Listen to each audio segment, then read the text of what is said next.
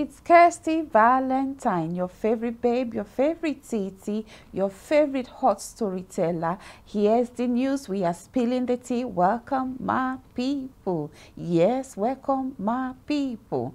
This is your favorite hot titi. I got hot news for you, and it's in Africa and Asia. Robert Mugabe's casket costing more than 17 million rands. Hi guys, thank you very much for tuning on to your favorite channel, your favorite tea speller, hot news, hot tea. Sit with me and have that tea, because this is Kirsty Valentine. Thank you very much for tuning on to my channel today. We've got two news.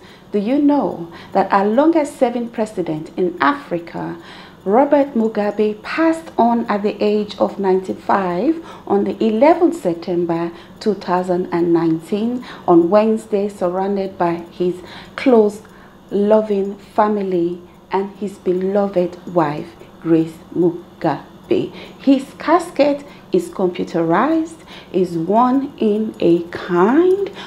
of a kind, and it cost over $1 million, which is more than 17 million rands. The second news is coming all the way from Asia, and that would be our favorite, most popular country in Asia, India.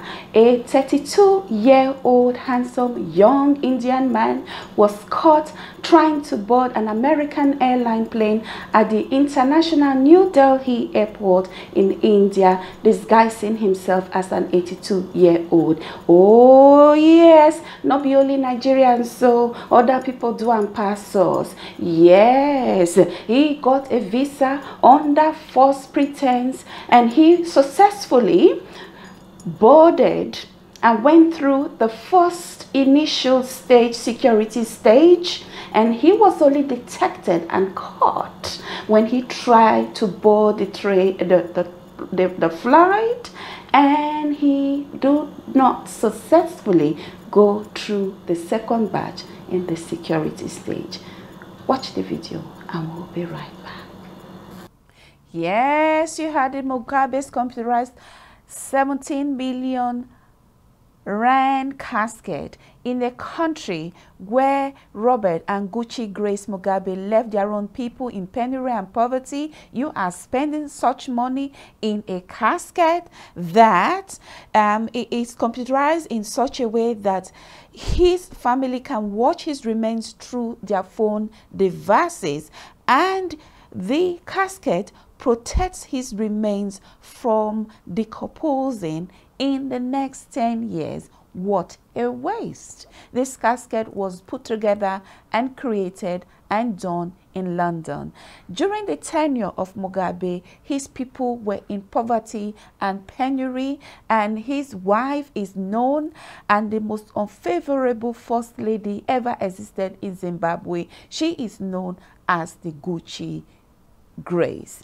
I cannot understand where her own children spend about more than 500,000 on a wristwatch and use a champagne bottle worth $200 each to baptize and pour on their wristwatches. He married Grace after the death of his first wife in 1996. She is known as the Gucci Grace. She only shops in Gucci. I just want to say R.I.P. Robert Mugabe. Now, the second story is a 32-year-old Indian man who disguised himself as an 82-year-old. Yes, he obtained visa with false name to go to America. He had a false name, he had a passport, he dyed his hair white, and he was successful. He went through the first stage of the security system in the New Delhi airport in India, you know, disguising himself as an 82-year-old, only to be caught when he tried to board the flight and he had to go through the second stage security. That's when he was detected as a young 32-year-old. He was sitting on the wheelchair and was told to stand up. And then the immigration officer noticed his face was so smooth, he had no wrinkle. Yes, hit that button to subscribe. It is your favorite TT, your favorite babe, your favorite tea speller, Kirsty Valentine. Until our next video, I say love and peace.